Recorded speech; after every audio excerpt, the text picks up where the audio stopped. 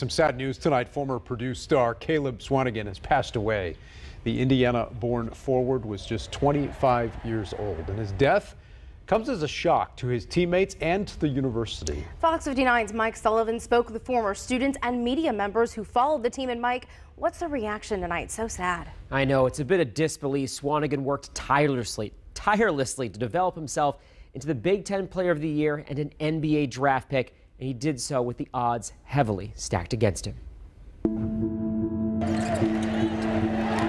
This is not how stories are supposed to end, not ones that are inspirational. Unbelievably difficult upbringing. I had a father that not only was jailed for a period of time, but was very much absent in his life. Former Purdue standout Caleb Swanigan persevered where others may have stumbled. A guy that just let his work ethic tell the tale. A former Mr. Basketball in Indiana, an NBA first-round pick, a man affectionately known as Biggie. A guy that went from as an 8th grader weighing well over 350 pounds to the kind of guy he was as a senior in high school is amazing. Alan Karpik is the publisher of goldenblack.com. This morning, we knew a little bit before it was public. Swanigan passed away at just 25 years old.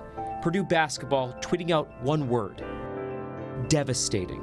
Players like Travion Williams saying, "Always be you. You are more than good enough." Travion Williams wore jersey number 50 because of Caleb Swanigan. He was drafted by the Blazers, playing 3 seasons in the NBA. His time split between Portland and Sacramento.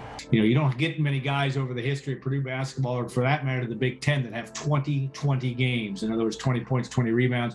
Caleb did that 4 times, I believe, at Purdue. Paige Walker witnessed those moments and heard the news this morning. Not good. Cried a lot. She was a cheerleader during Swanigan's time at Purdue. Everybody loved him. Literally everybody loved him. He was such a good guy, and we are so sad for his loss. Sad. That is how the story ends, and all too soon. Purdue head coach Matt Painter called Swanigan, quote, "a gentle soul who will be greatly missed," and so far there's been no cause of death that has been announced. In studio, I'm Mike Sullivan, Fox 59 News. Mike.